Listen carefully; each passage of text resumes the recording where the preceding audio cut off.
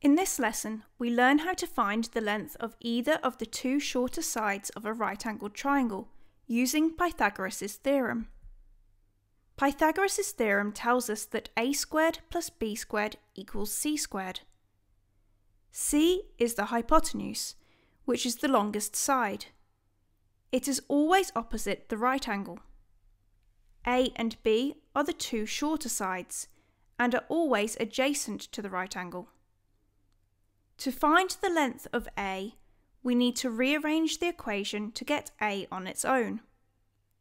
So we start by writing down A squared. To remove B squared, we subtract it from both sides, giving us C squared minus B squared. We want A, not A squared, so we simply square root it.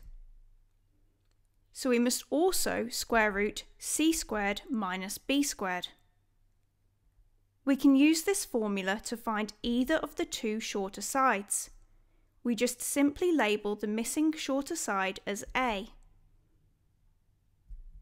For example, here we know the hypotenuse and one of the shorter sides.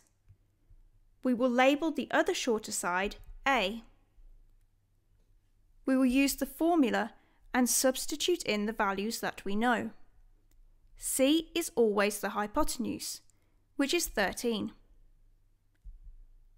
B is the other shorter side, which is 12. 13 squared is 169, and 12 squared is 144. 169 minus 144 is 25. The square root of 25 is 5, so the missing side is 5 centimetres. 11 centimetres is the hypotenuse, and 6 centimetres is one of the shorter sides. We label the missing shorter side A. Next we use the formula and substitute in the known values. C is always the hypotenuse, which is 11. B is the known shorter side, which is 6. 11 squared is 121, and 6 squared is 36.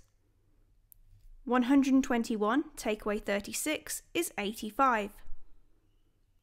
Using a calculator, the square root of 85 is 9.2, rounded to one decimal place. So the missing side is 9.2 centimetres. Visit mathsathome.com for further videos and practice.